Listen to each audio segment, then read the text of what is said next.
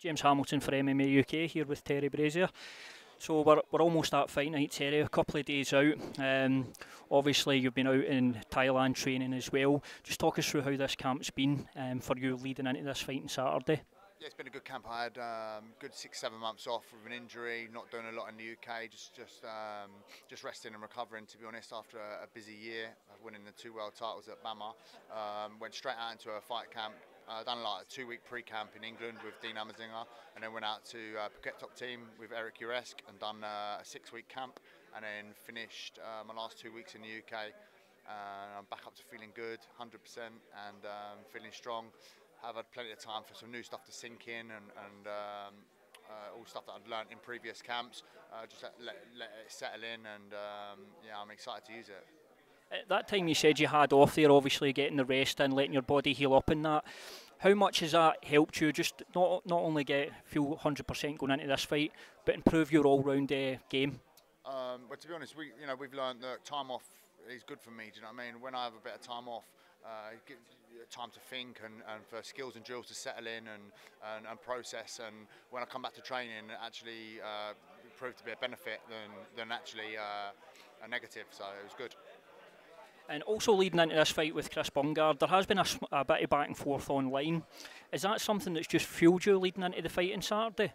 Yeah, it doesn't affect me one bit. It doesn't fuel me. It doesn't hold me back. It doesn't put any pressure on me. If people want to talk nonsense, let them talk nonsense. Do you know what I mean?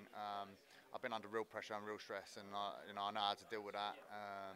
Someone effing and blinding on Twitter don't bother me one bit, to be honest. Yeah, I'm just going to go out there, do me, and that's going to be enough.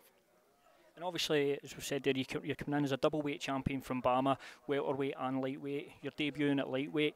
Is there any thoughts at all that you may go back up to welterweight, or is lightweight going to be your home in Bellator? Yeah, I would take a welterweight fight if it was the right fight and for the right money and the right terms, then 100%. But I'm a lightweight fighter. I intend to stay at lightweight for Bellator and clean up. But there's a couple of fighters at welterweight from Dublin that are piping up at the moment. I see as easy fights, so if they want to match me with them, happy days. Let's go, London Bellator. So keep your options open then. Yeah. And just lastly, obviously looking slightly beyond this fight, you have said in the past that your ultimate goal is to get to that title. Do you look to announce yourself in Bellator on Saturday and then continue to move towards that title? Yeah, 100%. I'm just, I'm building some good foundations at the moment. I'm happy to make a home at Bellator, and yeah, we're aiming for the title. There's no reason why I can't make it. I'm only developing and evolving every fight camp, and every fight I'm getting better, getting stronger, and it's becoming more of a reality. So just going to keep doing what we're doing, and see where it gets us. Thank you very much for the time, Terry.